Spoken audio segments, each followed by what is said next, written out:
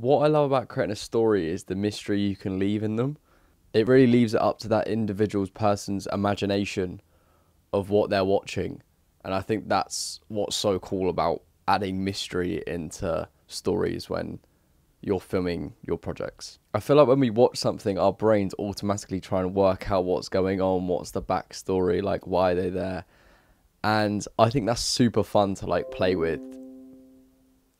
I think that's super fun to play with in short sequences that you could make or I can make, and that's kind of what I wanted to explore in today's video. Now, it's our job as filmmakers to lead the audience through an A to B story arc, and you normally see that through like films or like a super long series where that kind of like your starting point is different to your ending point, or the character that you're focusing on develops over a period of time, and that leaves us like satisfied.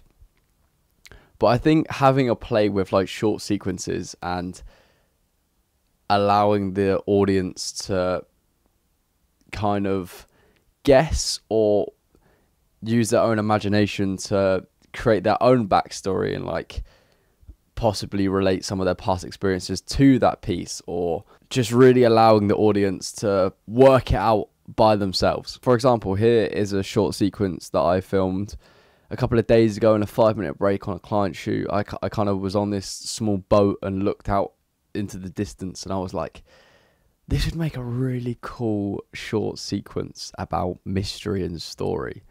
So yeah, it literally took me 2 hours to put together, and here it is.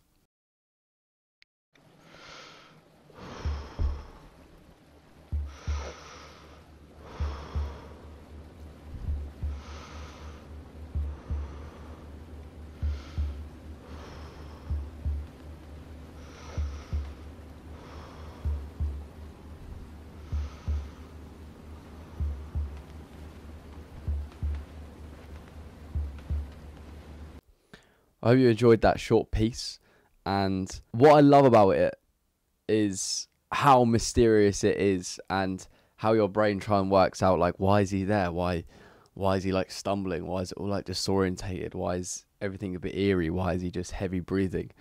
And I think that's the beauty of mystery in story, because it allows the audience to actually do that. I'm not giving you all the information. I'm not giving you all the resources to work out what's going on. You kind of make your own story in your own head. And even when I was filming, like all I did to create that effect was just pull the focus. I had it on manual focus, and I was just pulling it to shallow to infinity to shallow to infinity.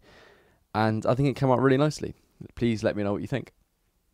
Like for me, you might disagree, but that piece could go literally at the start of a film, and I can almost guarantee you that you would want to watch on. You would want to find out why he's there, why he's in that situation. And I think a key takeaway from a personal perspective from making this video is that it doesn't take a lot to create something that's semi-powerful like this, because, or something that's unique and mysterious, because often we think we need the best cameras or the best lenses or all the gadgets in the world to just create a simple video, and you don't. Like that, overall, that took me about 2 hours to make. But this is almost like a reminder to myself to create more pieces like this, because I learned a lot through color grading.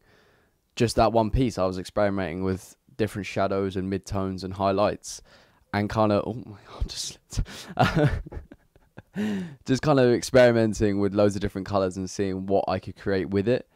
And I don't know why I don't create more short sequences like this. This is a public reminder to myself to do more of these, because I love doing them so much, and I always learn something from doing them, so why do I not do them? You don't need to create anything absolutely crazy or have this massive story to just create a little mystery in a video, or allow the imagination to wander. And if you've been kind of feeling like you don't know what to make next, or you don't know what to create, then just go out and film something, experiment with the color grade, pull the focus, see what mystery you can build. And I think mystery and story is the best thing to do when you want to create a story, because it's probably the easiest thing to do when you're doing a story, is create mystery, because you're not having anything fast paced, everything's slow, everything's a bit mysterious. And I think if you just play with some darker tones and colours in the video, then I think you can really get mystery across. But yeah, let me know what you think about story and what really gets your heart racing, or what you enjoy watching. Do you like mystery? Do you like fast paced? Yeah, I'll be really interested to know. Hopefully you've all had a good day, and thank you as always for taking your time out of your day to watch this video, and I will see you soon.